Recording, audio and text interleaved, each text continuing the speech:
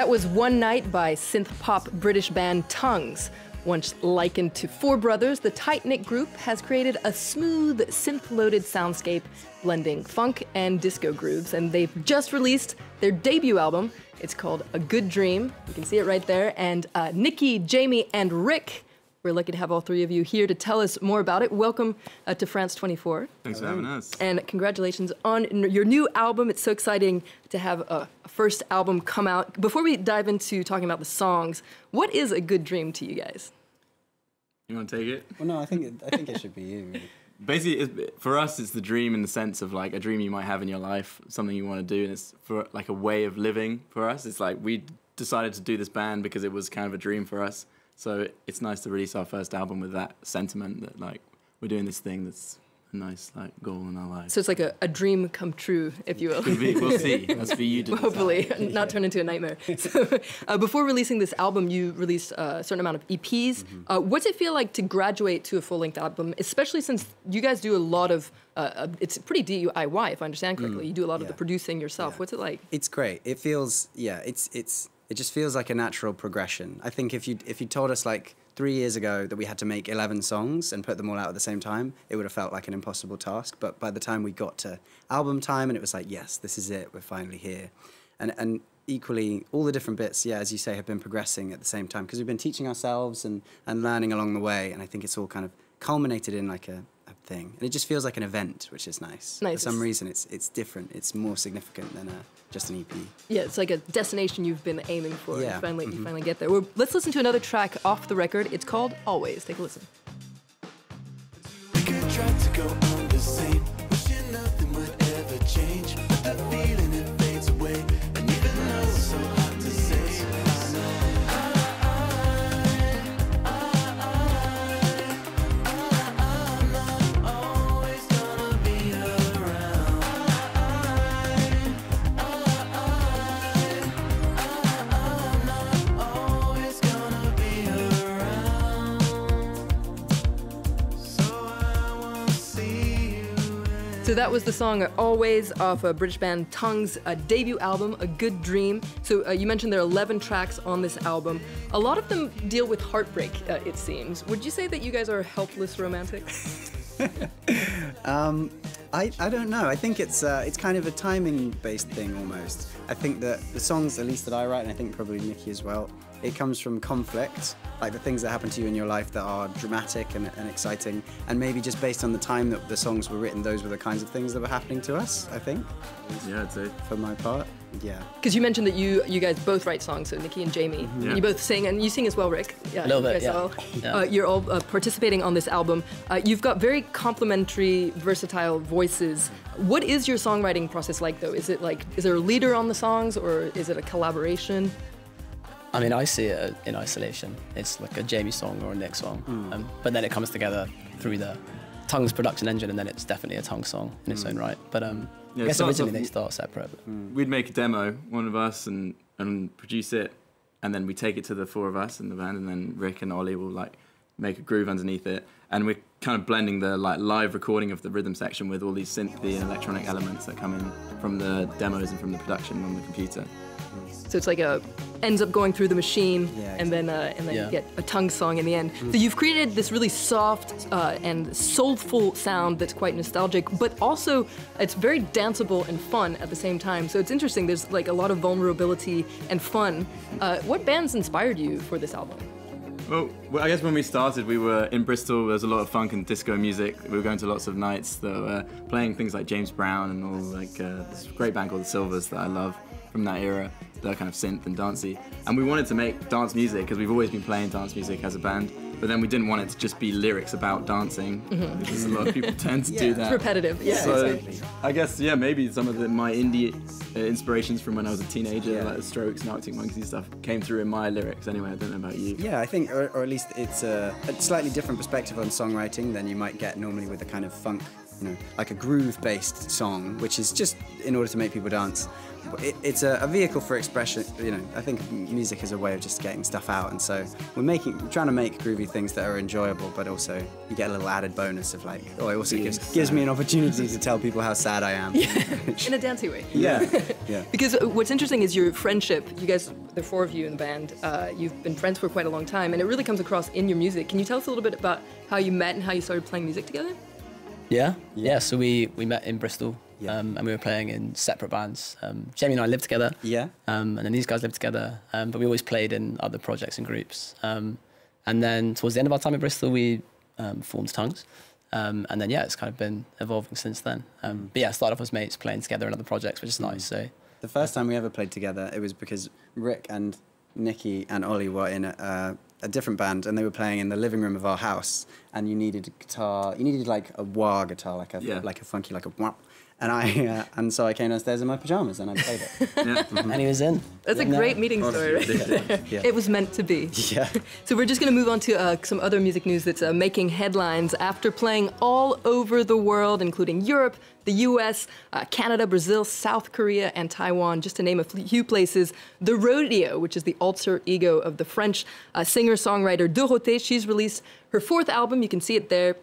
It's called Likened, and it features 9 Baroque, complex, and catchy pop tracks that give a serious nod to la chanson française and certain singers like France Gall and Françoise Hardy. Check out this track. It's called L'hymne à l'amour.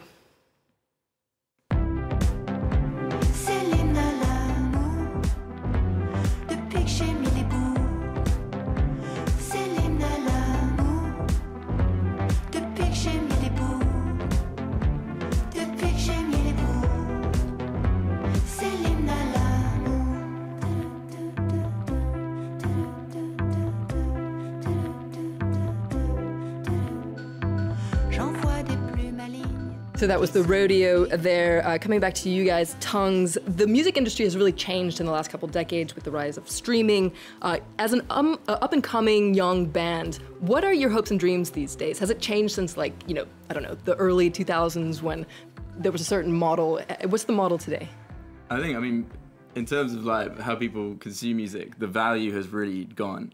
And I think it's been taken over by these people that don't really know about music or don't really care too much about the actual music. So I think for me, anyway, what I want to do is be way more direct with fans. So there's a lot of industries that exist now that are kind of relics from when people used to sell physical music that aren't needed.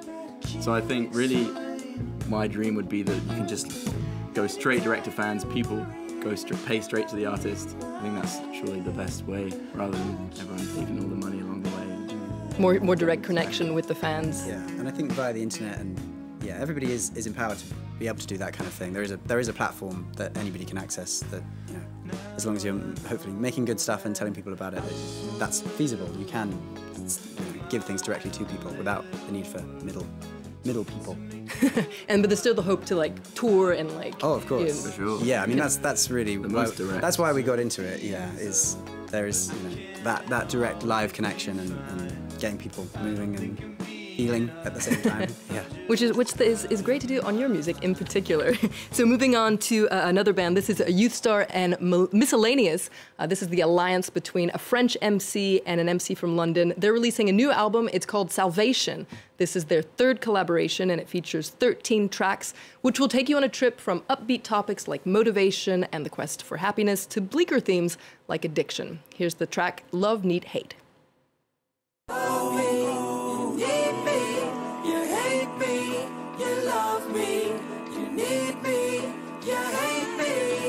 Watch me go drive this bitch straight off the road.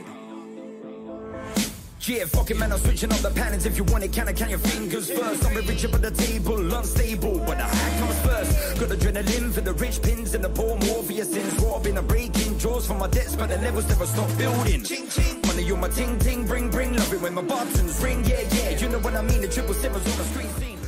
So we're very lucky today because you guys are actually going to play us out with a track off your album. It's called 80,000. Before you play, though, I want to thank you for being with us today on France 24. Be sure to check out Tung's new album. It's called AGoodDream. For more arts and culture news, head to our website and stay in touch on social media. And stay tuned to France 24. More news is coming up right after this.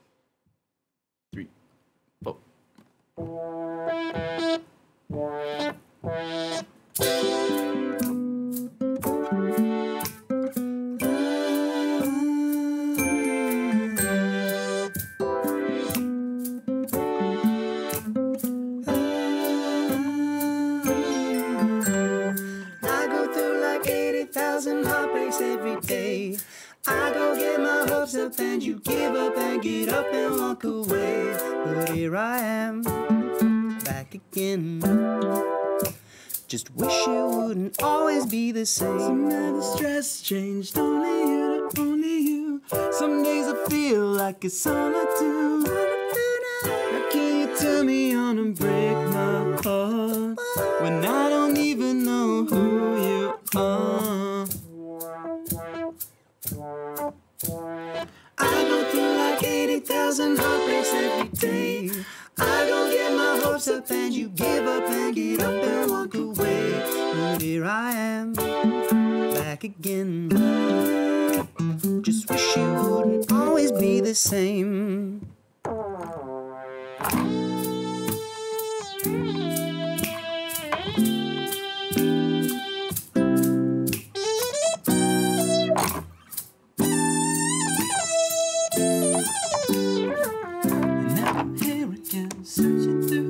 Like you, kid myself that this will help if I just see it through. Searching every little phone, it just reminds me. Still I'm head down on repeat, you're wasting time. This is just a way I could find another one to walk away. Or maybe one more day I could find another one who'll walk away.